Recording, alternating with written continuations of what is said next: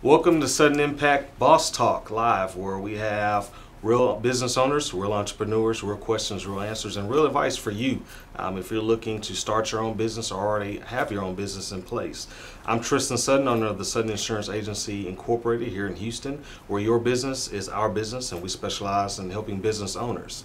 I started this Boss Talk series to help provide a conduit for those wanting to learn more about what it's really like to be an entrepreneur and be a boss from the real world aspect, and give you real stories and real suggestions. Not something that you just may see on YouTube or Facebook, but something that's has substance and content from real business owners. So let's get started today. We have Fern Dawkins. Hi.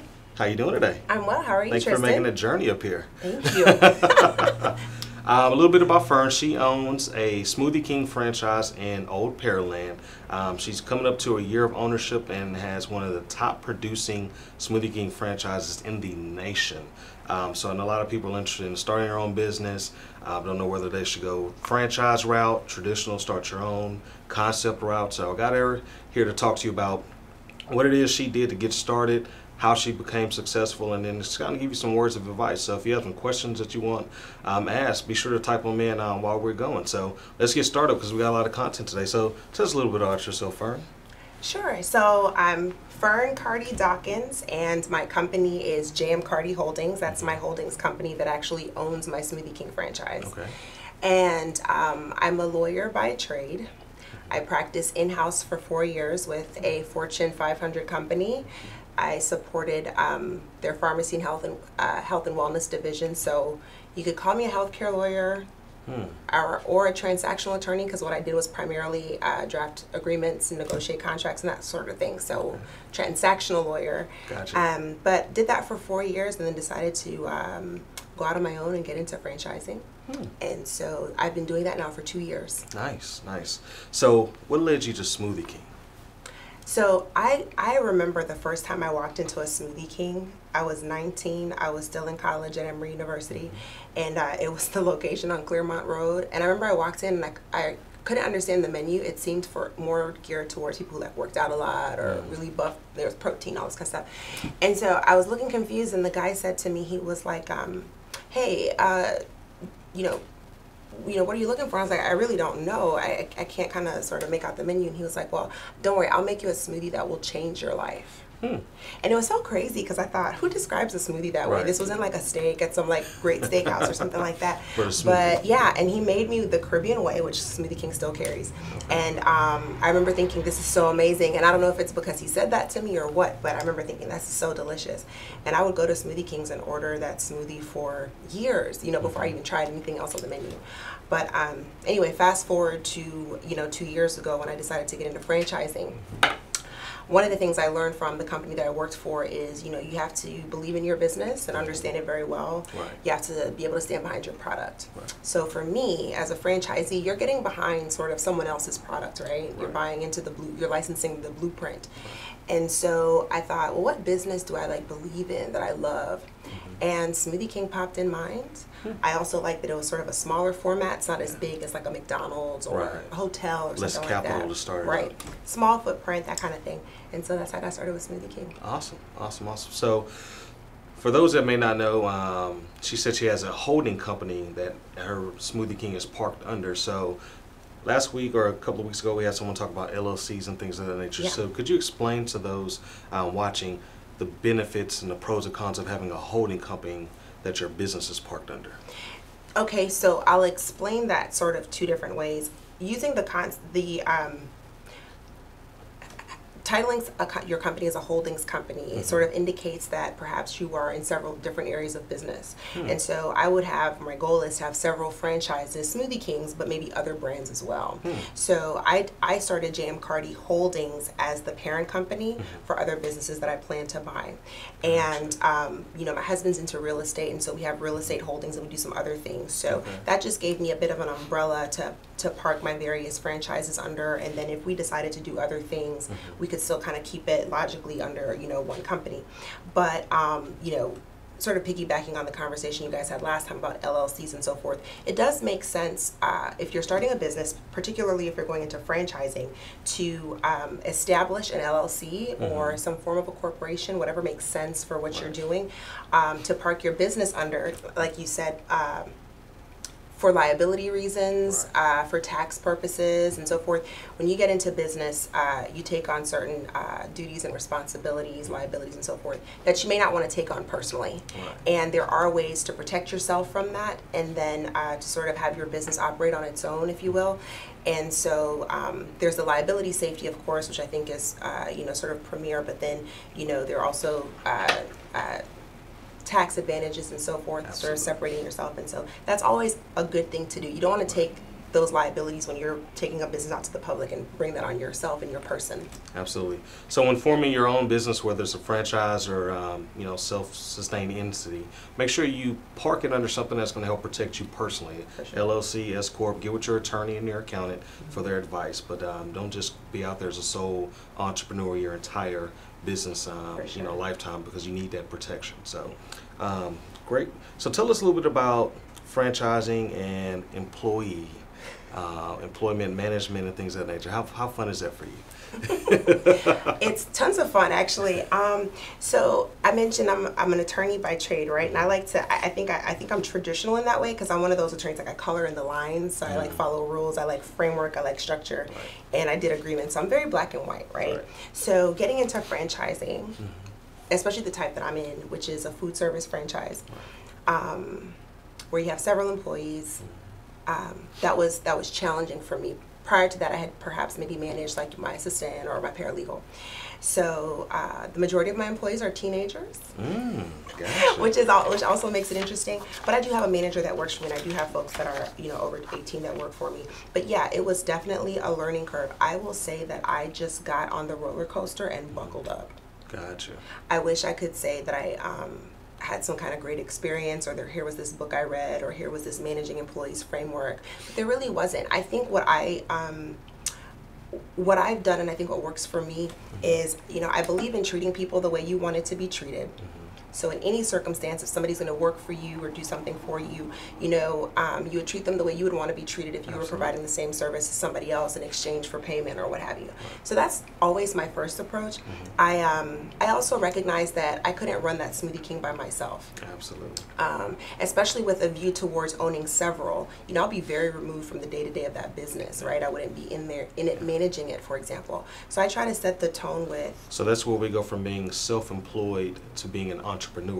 When you don't have to work in your business, you can work on your business or businesses. So absolutely. That was a good point I just wanted to point out. Yeah, no, for sure. And we can talk about that a bit some more. But so what I try to do is set a framework that managers that I hire, they sort of can repeat that going forward. So I want a workplace where employees are treated fairly, where they're cared about, where there are a set of rules that they understand. I think I endeavor to understand my employees, what makes them tick, what incentivizes them, and and do that. I let them know I can't run this store by myself. I'm doing it because you're here, right? So let's work together to make money, because the more money this store makes, the more I have to share with you guys. And so my team uniquely understands that, and I think they feel invested in the business with me, which is important, because then I know that they'll treat it, with some degree of care in the same way that I would. Some ownership in it. Yeah, absolutely. So make sure that whatever business you're in, that your employees know that it's a win-win for all parties involved, and so that you all can talk to your staff. What is it that motivates them, incentivizes them to go there above an extra mile? Absolutely. Instead of just showing up and just doing what's needed. So let's backtrack a little bit. Now, one of the perks of owning a franchise is you kind of get a business in a box. They kind of give you a lot of templates and things like that. Definitely. So did your particular franchise, they not provide that, or is it kind of common that they don't give you the template for managing staff, employee handbooks, and things of that nature? Right. So every franchise is different. And even though I've looked into other franchises, obviously the majority of my experiences with Smoothie King. So this might be limited view for those of you out there who maybe own franchises or have looked into others. But from my view, Smoothie King does a really good job of giving you a framework of how to operate your business. So they give you the tools for operational success. They do touch on sort of the management piece of that and the people piece of that, and they in their management training, for example, they'll go over how to deal with employees and things. They'll give tidbits. It's nothing intense by any stretch of the imagination, and on some level, they're also trying to separate their role as franchisor.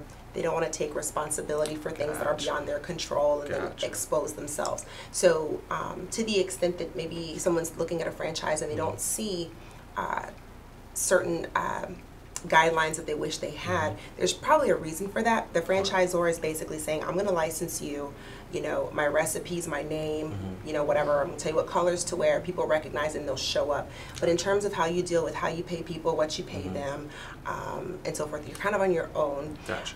But Smoothie King did a really good job of at least setting up a framework that makes sense for the business that we could sort of take a look at and work with. So that was very helpful. Okay, good. So you said you did a lot of research on different franchises. So for those that are looking into some right now, give them some, some items of what to look for when going and applying for franchise opportunities, and maybe some things that they should stay away from. Sure. My biggest piece of advice, I started looking into this after I kind of knew in my heart I wanted to go with Smoothie King, but Entrepreneur Magazine puts out a franchise 500, similar to the Fortune 500, if you will, and they sort of list the top 500 franchises, and you can sort them on the website via, industry, cost, whatever. There's so many different ways to search it, which I really like. So you can search by industry, you can search by what the franchise fee is, what the total cost of investment is, and so forth. And there's a gamut, right? I mean, I've seen franchises as cheap as $2,500 to buy it. Well. $2,500 is still money, but by comparison, and then those that were the franchise fees like upwards of $1 million, right? So there's truly, I think, can be something for everybody and for every budget in franchising. Absolutely. And they will rank them and rate them. You can read reviews about them through that website and so forth. But I think the best way to get to know a franchise is to go ahead on their website, apply for their franchising packet, read it, and then if you can, go to what they would call a discovery day or something like that. They usually hold like a meet and greet, if you will, where they let you come to their corporate headquarters. I think you will learn so much about who your franchisor is by going to that. And it's going to cost you a plane ticket or a long drive, but it's worth it. So reach out to the company via their website. Asked to go to what Discovery Day. Discovery Day, and that way you can get a chance to actually meet them beyond what you see on Google and their website. Ask about the fees. What does it include? Because sometimes franchise fees, it includes maybe some of your build out and equipment, or some of it's just that's how much money you need to be able to hang our name on your door. For sure. So every franchise is different, but make sure if you're looking into one seriously, check into their Discovery Day. Definitely. So tell us a little bit about your marketing and things of that nature. How did you get to the point where you're one of the top in the nation? Yeah. Before I say that, I want to say one more important thing. Also, make sure you talk to other franchisees. So if you're interested in doing a Subway, walk into Subways. Ask them, is the manager here or the owner here? Sometimes they'll be there. They'll be in the back. Talk to them and ask them about their experience. That's key. Marketing. Well, actually, you brought a good point.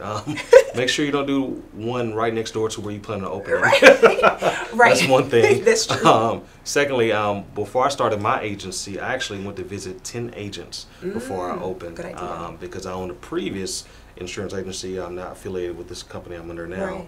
Only asked like one or two people that said, "Oh, it's great, it's beautiful." Found out it wasn't what I was looking for. So I've went and found 5 successful agents and 5 struggling or failed agents. I wanted to know, what did they do wrong possibly, what were their challenges, and what did the people winning do right. And so I just was able to make a informed decision based on those 2 composites of information, and get to a point where we're in our 6th year coming this November. So that's awesome. Great point. So yes, how did you become one of the top in the organization? By the grace of God. Amen. Preach. So let me say this. Different to, because I know in the previous shows like this that you've done with other entrepreneurs, they've talked a lot about social media and marketing, and it's a huge piece, which I totally get. When you're in a franchise, it's slightly different because you're buying into, and part of your franchise fee and royalties that you pay to the company will pay for their national marketing campaign, Right, so you're in a business that's already probably having a national television commercials, they have radio ads, and they'll have billboards and things like that.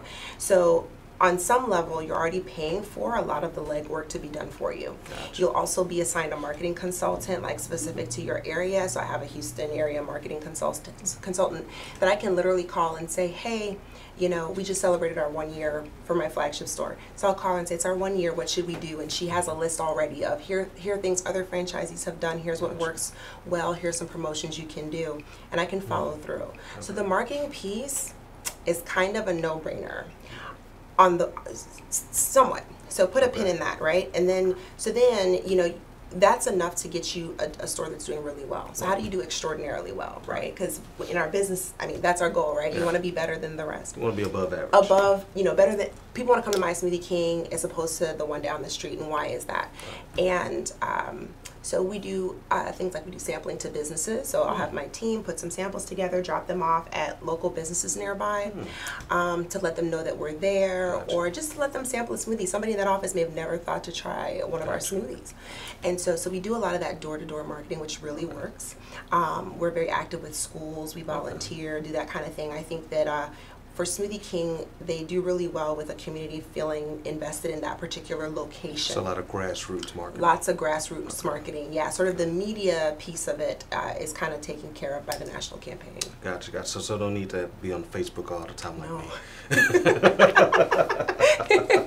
Gotcha. Yeah, So, not at all. Not at all. So if you're looking to grow your business, keep in mind grassroots marketing is still effective and viable even in 2016. I do have a local Facebook page for my Smoothie King Pearland Parkway, and we will send promotions, or if it's a rainy day, we'll say, here Pearland, it's raining, you guys should come and get $1 off your smoothie. We'll do things like that. So social media is not irrelevant at all. Gotcha. But it's not going to be like your number one source. Gotcha. So tell us a little bit about what makes you want to open several more franchises instead of pouring more into this one franchise, your flagship, and making it larger? What makes you want to say, I want 3, 4, 5? More money. More money? That's it? Okay. I mean, you know, we're talking to business owners, right? I mean, that's the goal. Right. You know, we all want to make more money. Right. I don't think there's a situation where everybody's like, you know what, I'm making just enough money and I don't care to do anything further. To the extent that you have, we all get comfortable. Right. But and you might coast in that level of comfort for a while, and that's fine. But if you're an entrepreneur, something in you already wanted more, so it's probably not something that's going to leave you. So yeah, certainly growing an empire has, you know, financial rewards and so forth. I eventually want to have a nonprofit arm attached to my business and do some other things. So you need money to fund that. Absolutely. So that's a primary driver. But for me, what gets me out of bed every day and why I went into franchising, and if I'm being honest, I didn't know this at the outset. I figured this out about 4 months ago. It's clear as day. What gets me out of bed every day is being able to create opportunities for others. Right. And, you know, I manage that store because I'm a lawyer and I know nothing about making smoothies or operating anything, right? So I for manage... daiquiris in law school, that was kind of close to a smoothie, right? Right. So, you know, I wanted to manage the store because I thought if I'm going to be good at this business, I need to know everything, how it runs, how the inventory works. I need to know who the customers are. So I spent 3 months managing the store myself. And then from there, I was able to promote someone who started with me as a team member, and now she manages the store. And she does an incredible job. And I finally was able to put her on salary. She started off hourly. She has health benefits. And, you know, she tells me that's been significant for her. And I think in that moment when she said that to me, because I guess I hadn't thought about it, you know, in my mind, she earned it, right? I thought, you know, this is what's cool about this.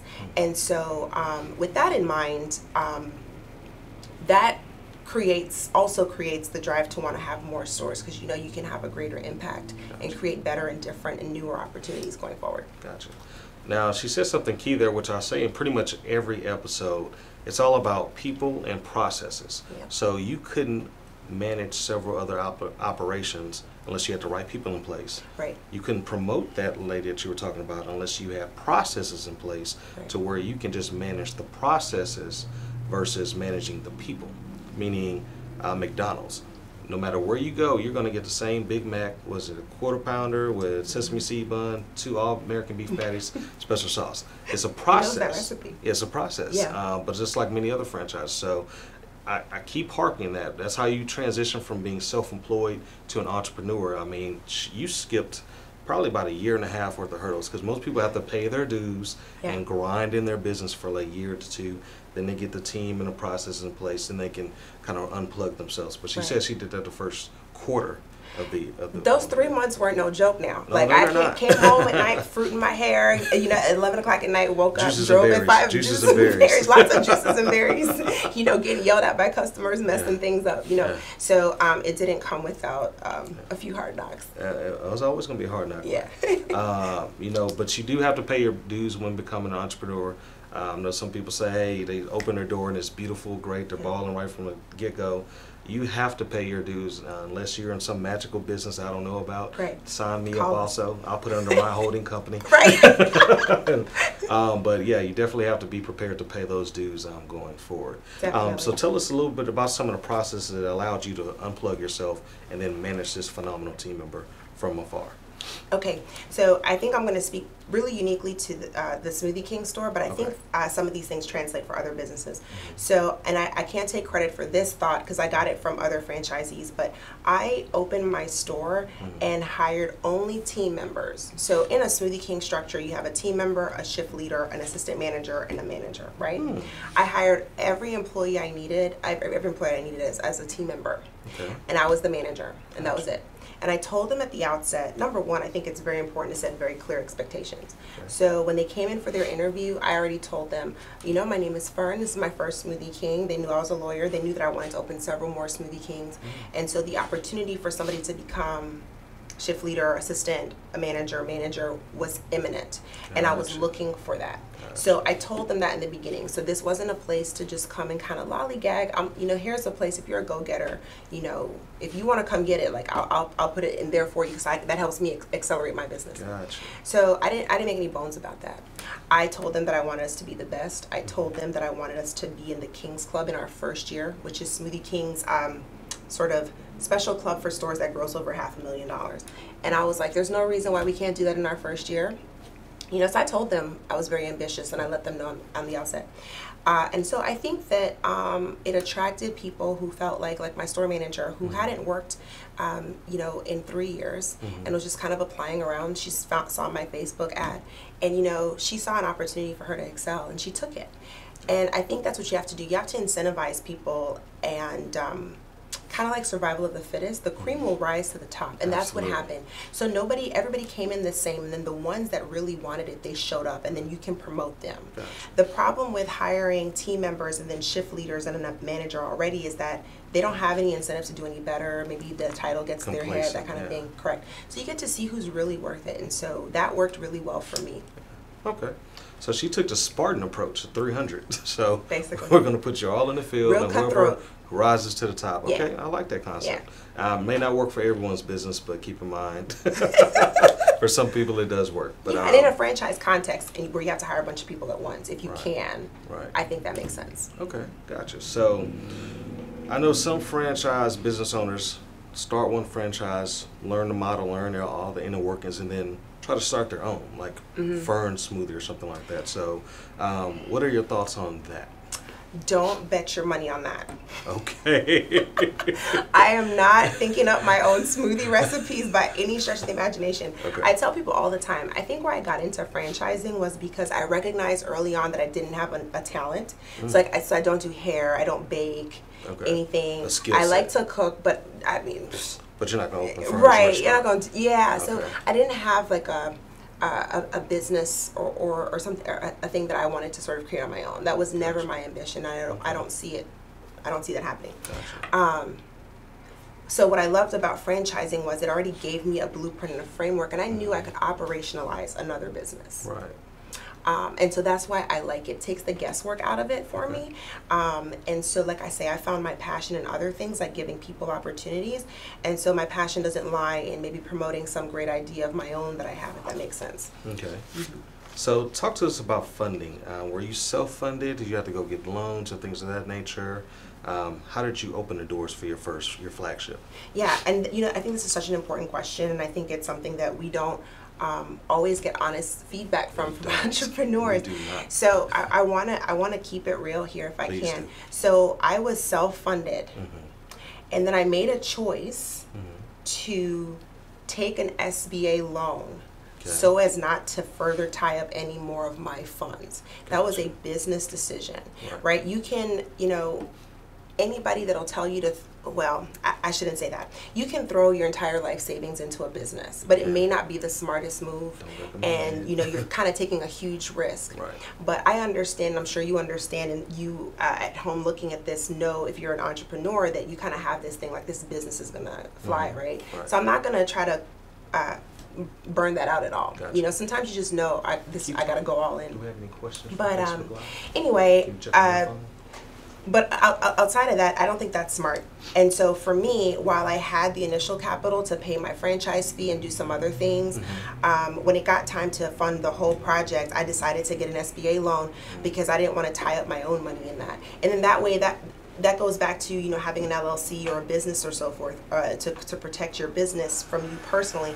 If for some reason this Smoothie King tanked, I would have protections under that LLC where the LLC could file for bankruptcy or the LLC could restructure, and I didn't affect my retirement savings, my 401k, and all the other things that I had worked so hard to sort of hold on to. So it's always, not always, but if you get a really good interest rate with which the SBA will give you, it's better to kind of play with somebody else's money instead of your own sometimes. And so honestly, that's what I did. So I made a strategic choice to get a loan to do this business. Gotcha. So to recap for those tuning in, could have used our own capital, had the sufficient funds to be self-funded, but I've always heard the rich get rich by using someone else's money. I can't say that's true yet, but tune in later for. Tune in later, okay? Whenever Right. for the follow-up. We'll see. I am her 10th store. But yeah, no, I am certainly taking that approach. I actually started this business sort of right as I was getting married, and so you think about that. We're getting married, so now I have someone else to think about in terms of the risks that I was taking. My husband is an entrepreneur as well, and so you don't want to. Two entrepreneurs in the house. I know. And so we need a reality show. Yes. But I didn't want to do that, and I think it's okay not to do that. I think people think if you start a business and you need a loan that you had to, and that's not the case. Be strategic about what makes sense for you. And in this instance, it made sense for me to self-fund what I could and then borrow somebody else's money to do the rest. Gotcha, makes sense. So for those just tuning in, this is not a declaration to go borrow hundreds of thousands of dollars just to say I want to own a business right now. Have a plan, have a strategy, have some capital to fall back on as well. For sure. But don't just say, hey, I'm tired of working for the man, working 9 to 5, and just go get $1 million loan and throw it at a business. Man, have a strategy, have a plan, have a cash flow statement and everything like that. So, great comment there. So you mentioned your husband. Tell us about work-life balance with two entrepreneurs that are actually working. So for us, I think it's still a seesaw. Gotcha. So I don't know that we've found a perfect balance yet. We've been married 3 years. I said I started this when, so I've been doing this for 3 years, sort of went out on my own. So, you live and you learn. I do think we find balance in that. We both do a really good job of carving out time to watch TV together, go to the movies, have a dinner date, travel. Watch the debates together. Watch the debates together and live tweet about that. But here's what's important, and it's actually something that I did in law school. I'm sure you did the same thing. When I was in school, I never ever worked on a Friday night or on a Sunday morning. I protected Friday nights to have fun, and I protected Sunday mornings to go to church. And so even when I was studying for the bar, that was like not negotiable. And in life, in business, working for a company and now working for myself, I try to still preserve those moments. And they might crop up at different times during the week now, because as a business owner, you kind of have to make yourself available as you need to, because you're wearing so many hats at once. Tell them about those hats. I don't think people get it. In a corporation, if you have an HR issue, you go to HR. Accounting issue, you go to your accountant. When you're an entrepreneur, it's sort of all on you. But anyway, we carve out time to protect that time, and we will treat, wanting to watch, a reality show together on a Thursday night with the same way we would protect a business meeting with a client. It's important. Gotcha. So tell us about how the J.M. Carty brand connects with other women. Oh, wow. Is this a question from the audience? This is a question from the audience. Oh, cool. I love that women are asking questions. So I will say this. My store manager is actually a woman. Okay. And I love that. And I tell her all the time that being able to give an opportunity to somebody like me is so amazing. J.M. Carty Holdings itself is sort of it's more of a privately held company, so I don't have to do a whole lot of marketing of my business because it's where I house the businesses that I buy. So my relationships are with franchisors. Okay. So I'm not earning anyone else's business. But what it does do, I think, on a larger scale for women is it is a woman-owned business, wholly owned, woman-owned business. Nice. And did you get your certification, things like that? Yeah, okay. I'm working through that. And so I'm not quite there. So if you look me up, I'm not there yet, but I'm working through that gotcha. Piece of applying for that. But it's a woman-owned business. I think that does a lot of things because when I meet other women specifically who are interested in franchising, who want to understand, what it is that I do and how I got there, I share that very transparently. And I hope, with a view towards a nonprofit arm to this, to be able to educate young women and girls about, the businesses that I have and what I do. I lend my time very generously, especially to other women who are interested in getting into business or franchising. And I hope to be able to do that on a larger scale as my business grows. Amen. And so I hope that answers the question. But I would like to see stronger connections with what I do for other women, going forward. Gotcha. Awesome. So tell us a little bit about your nonprofit and what your goals are for that, and how you're going to tie in your conglomerate to that a little bit in more detail. Yeah. So in my mind, my view is this. Like I said, I'm very passionate about women and girls and their issues and things like that. I am, on a personal note, I experienced, the loss of my parents when I was very young, and I was raised by two aunts of mine. I sort of lived with them at different stages in my life, and didn't have a father figure, if you will, for that reason.